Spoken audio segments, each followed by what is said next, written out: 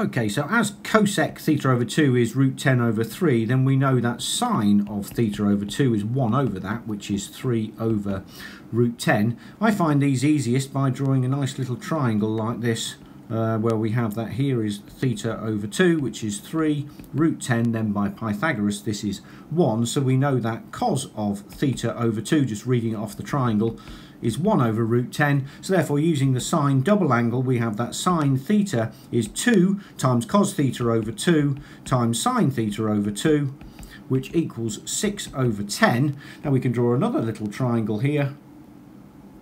and we can put the theta in here, so that would be 6 and that would be 10, so by Pythagoras this will be 8. Now all we need to do now is read them off. Now sec theta is 1 over cos, so sec of theta here is equal to 10 over 8, and tan theta is equal to 6 over 8, just reading from the triangle. Therefore sec times tan is 10 over 8 times 6 over 8, which is 60 over 64, which is 15 over 16, which is answer E.